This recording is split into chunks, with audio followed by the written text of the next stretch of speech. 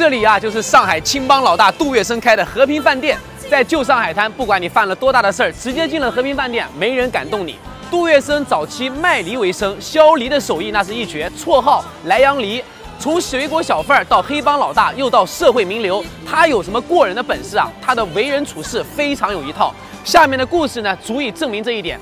一般人在飞黄腾达以后，最忌讳提及当年落魄的历史，而杜月笙就是个例外。每一次回到当年卖梨的地方，都有一群乞丐围着他，扯开嗓子大叫：“莱阳梨，莱阳梨，给点钱吧，给点钱吧！”他不但不生气，反而叫手下多给一点。还有一次，跟他一起打天下的兄弟啊，故意拿个梨摁在他的手上，来削一个。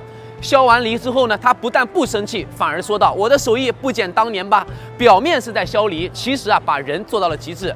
记得杜月笙的语录里面说过这么一句话：头等人有本事没脾气，二等人有本事有脾气，末等人没本事大脾气。你觉得杜月笙说的对不对呢？关注小陈，下一期我带你们走进和平饭店。